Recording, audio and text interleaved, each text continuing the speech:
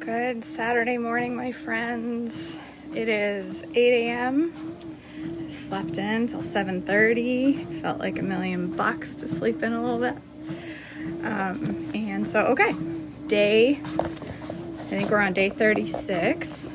I'll get you adjusted here. On February 13th. So these are a lot. It looks like it's going to be a lot of little instructions on individual building things. So here we go. We'll jump right in. Building the Ark, Exodus 37, 1 through 9, which is around 1446 or 1280 BC. Next, Bezalel made the Ark of acacia wood, a sacred chest 45 inches long, 27 inches wide, and 27 inches high. He overlaid it inside and outside with pure gold, and he ran a molding of gold around it. He cast 4 gold rings and attached them to its 4 feet, 2 rings on each side. Then he made poles from acacia wood and overlaid them with gold. He inserted the poles into the rings at the sides of the Ark to carry it. Then he made the Ark's cover, the place of atonement, from pure gold. It was 45 inches long and 27 inches wide. He made 2 cherubim from hammered gold and placed them on top of the 2 ends of the atonement cover. He molded the cherubim on each end of the atonement cover, making it all one piece of gold. The cherubim faced each other and looked down on the atonement cover. With their wings spread above it, they protected it. Building the table, Exodus 37, 10 through 16. Then Bezalel made the table of acacia wood, 36 inches long, 18 inches wide, and 27 inches high. He overlaid it with pure gold and ran a gold molding around the edge. He decorated it with a 3-inch border all around, and he ran gold molding along the border. Then he cast 4 gold rings for the table and attached them at the 4 corners next to the 4 legs. The rings were attached near the border to hold the poles that were used to carry the table. He made these poles from acacia wood and overlaid them with gold. Then he made a special container of pure gold for the table, bowls, ladles, jars, and pitchers to be used in pouring out liquid offerings. Building the lampstand, Exodus 37, 17 through 24.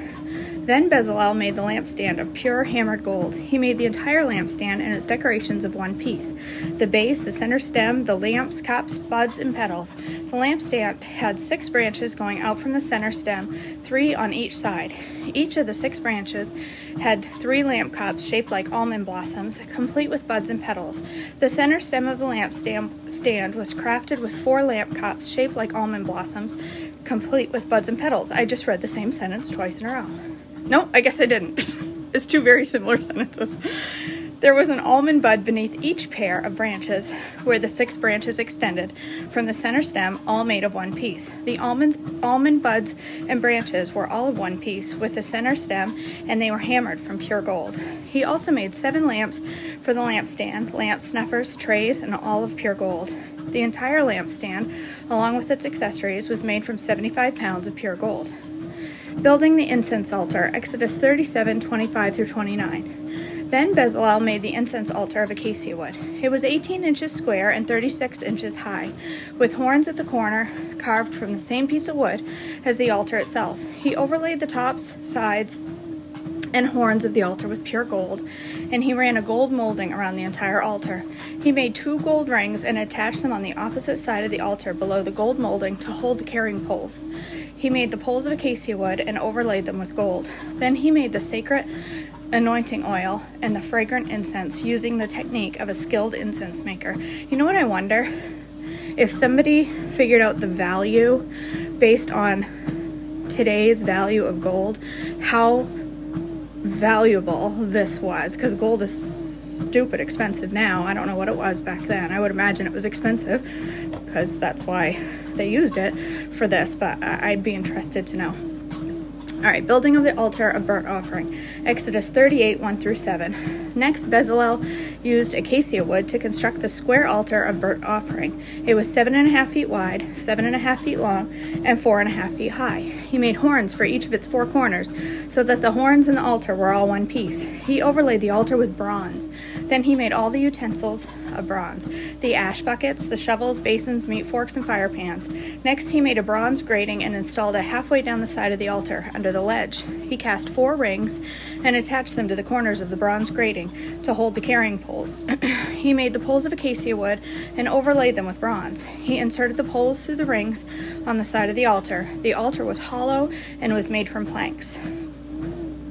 Building the wash basin, Exodus 38, 8. Bezalel made the bronze wash basin and its bronze stand from bronze mirrors donated by the women who served at the entrance of the tabernacle. Building the courtyard, Exodus 38, 9-20. Then Bezalel made the courtyard, which was enclosed with curtains made of finely woven linen. On the south side, the curtains were 150 feet long. They were held up by 20 posts set securely in 20 bronze bases. He hung the curtains with silver hooks and rings. He made similar set of curtains for the north side, 150 feet of curtains held up by 20 posts set securely in bronze bases. He hung the curtains with silver hooks and rings. The curtains on the west end of the courtyard were 75 feet long, hung with silver hooks and rings and supported by 10 posts set into 10 bases. The east end, the front, was also 75 feet long. The courtyard entrance was on the east end, flanked by 2 curtains. The curtain on the right side was 22.5 feet long and supported by 3 posts set into bases. The curtain on the left side was also 22.5 feet long and was supported by 3 posts set into basins. All the curtains used in the courtyard were made of finely woven linen. Each post had a bronze base, and all the hooks and rings were silver. The tops of the posts of the courtyard were overlaid with silver, and the rings to hold up the curtains were made of silver. He made the curtains for the entrance to the courtyard of finely woven linen, and he decorated it with beautiful embroidery in blue, purple, and scarlet thread. It was 30 feet long, and its height was 7.5 feet, just like the curtain of the courtyard walls. It was supported by 4 posts, each set securely in its own bronze base. The tops of the posts were overlaid with silver, and the hooks and the rings were also made of silver, and the tent pegs used in the tabernacle and courtyard were made of bronze. Sounds beautiful. Inventory of materials, Exodus 38, 21-31. This is an inventory of the materials used in building the tabernacle of the covenant. The Levites compiled the figures as Moses directed, and Ithamar, the son of Aaron, and the priest served as recorder. Bezalel, the son of Uri, grandson of Hur, and the tribe of Judah, made everything just as the Lord had commanded Moses. He was assisted by Oholiab, the son of Ahisamach, of the tribe of Dan, a craftsman, expert in engraving, designing, embroidering with blue, purple, and scarlet thread on fine linen. The people brought special offerings of gold totaling 2,193 pounds, as measured by weight of the sanctuary shekel. This gold was used throughout the tabernacle. The whole community of Israel gave 7,545 pounds of silver, as measured by the weight of the sanctuary shekel. This silver came from the tax collected from each man registered in the census. The tax is 1 bekah, which is half a shekel, based on the sanctuary shekel. The tax was collected from 603,555 men who had reached their 20th birthday. The 100 bases for the frames of the sanctuary walls and for the posts supporting the inner curtain required 7,500 pounds of silver, about 75 pounds for each base. The remaining 45 pounds of silver was used to make the hooks and rings to overlay the tops of the posts,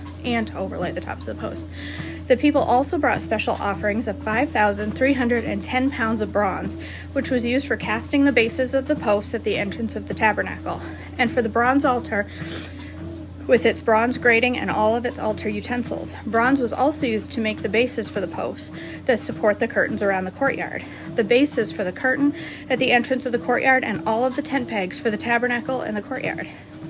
Clothing for the priests, Exodus 39:1. The craftsmen made beautiful sacred garments of blue, purple, and scarlet cloth, clothing for Aaron to wear while ministering in the holy place, just as the Lord had commanded Moses. I'm out of breath this morning. Making the ephod, Exodus 39, 2-7. Bezalel made the ephod of finely woven linen and embroidered it with gold and blue and purple and scarlet thread. He made gold thread by hammering out thin sheets of gold and cutting it into fine strands. With great skill and care, he worked it into the fine linen with the blue, purple, and scarlet thread. The ephod consisted of 2 pieces, front and back, joined at the shoulders with 2 shoulder pieces. The decorative sash was made of the same materials, finely woven linen embroidered with gold and with blue, purple, and scarlet thread, just as the Lord had commanded Moses. They mounted the 2 onyx stones in the settings of the gold filigree. The stones were engraved with the names of the tribes of Israel, just as a seal is engraved. He fastened these stones on the shoulder pieces of the ephod as a reminder that the priest a reminder that the priests represent the people of Israel. All of this was done just as the Lord had commanded Moses. Making the chess piece, Exodus 39, 8 through 21. Bezalel made the chess piece with great skill and care. He made it to match the ephod using finely woven linen embroidered with gold and with blue, purple, and scarlet thread. He made the chess piece of a single piece of cloth folded to form a pouch 9 inches square. They mounted 4 rows of gemstones on it. The first row contained a red carnelian, pale green peridot, and an emerald. The second row contained a turquoise, a blue lapis lazuli, and a white moonstone. The third row contained an orange jacinth, and agate, and a purple amethyst. The fourth row contained a blue-green beryl, an onyx, and a green jasper. All of these stones were set in the gold filigree. Each stone represented one of the 12 sons of Israel, and the name of that tribe was engraved on it like a seal. To attach the chess piece to the ephod, they made braided cords of pure gold thread. They also made 2 settings of filigree and 2 gold rings and attached them to the top corners of the chess piece. They tied 2 of the gold cords to the rings on the chess piece. They tied the other ends of the cords to the gold setting on the shoulder pieces of the ephod. Then they made 2 more gold rings and attached them to the inside edges of the chess piece next to the ephod. Then they made 2 more gold rings and attached them to the front of the ephod below the shoulder pieces, just above the knot where the decorative sash was fastened to the ephod. They attached the bottom rings of the chess piece to the rings on the ephod with blue cords.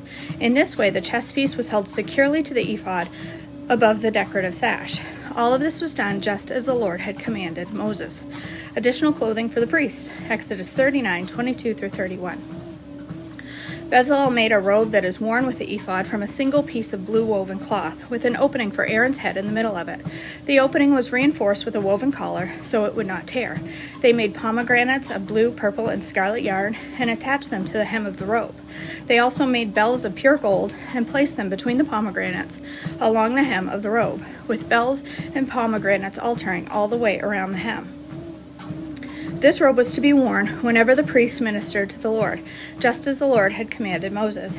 They made tunics for Aaron and his sons from fine linen cloth. The turban and special head covering were made of fine linen, and the undergarments were also made of finely woven linen. The sashes were made of finely woven linen and embroidered with blue, purple, and scarlet thread, just as the Lord commanded Moses.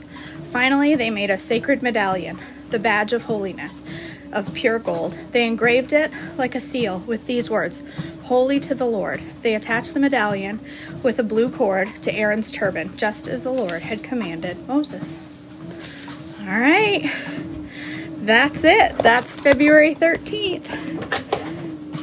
Tomorrow it looks like we're moving on to Moses looking at the work and confirming it was done in line with what God had commanded him. So, all right, that's it for this morning's steps. I hope you got on the treadmill with me. If not, I hope you danced around the kitchen or something to move your body.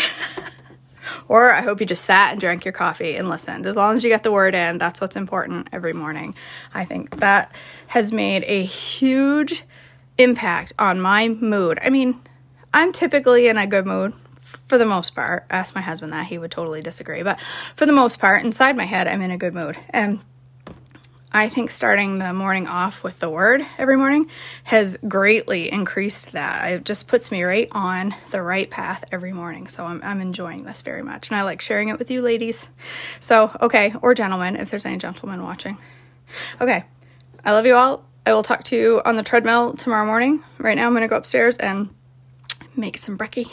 All right, have a great Saturday. All right, bye.